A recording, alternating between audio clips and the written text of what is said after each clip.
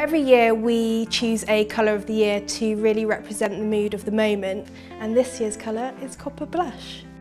Copper Blush is a really versatile colour. It's kind of a chameleon, it goes with a lot of different things. Pale dusty greens, dusty mauves, you know, but then kind of just switching it up with a bit of lime or a bit of citrus, something a bit bright, just kind of a bit of a sharp edge to it.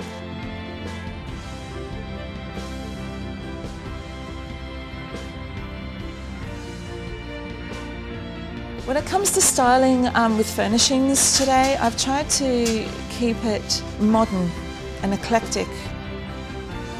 So this beautiful kind of coppery shade goes really well with lots of metallics, other metallics including gold and pewter, but also copper itself.